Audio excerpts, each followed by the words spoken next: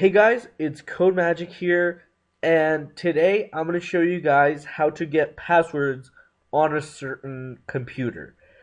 Uh, if you guys have ever been, uh, have you, this is mainly about if you've lost a Wi-Fi password.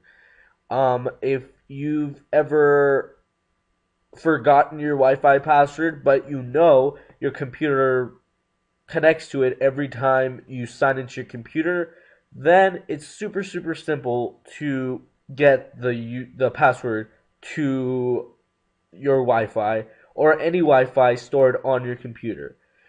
Uh, so how you do this, the tool that we're going to use is called Cain Abel. I've done a video using Cain Abel on how to crack Windows passwords. Uh, Again, all you do is go navigate to the description. A link will be in there. Go to it, download Cain Abel, install Cain Abel. It's super easy to do both of them, and go ahead and open it up. Once you've opened it up, it looks like this. You want to go ahead and head over to wireless passwords.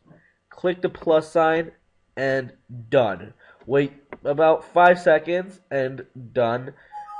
As you see, all the passwords on my machine have appeared here, and all the SSIDs or the Wi-Fi names have also appeared, and the password next to them. Um, Also, you could get Windows Internet Explorer passwords. I don't use Internet Explorer, so I don't have any, and also any of these other ones that you may want to get. Um, some cool stuff like Windows Mail passwords, uh, different stuff like that. Thanks for watching, guys. This is a very quick video on how to get wireless passwords and other passwords on your system. Thanks for watching. This is Codemagic, and later.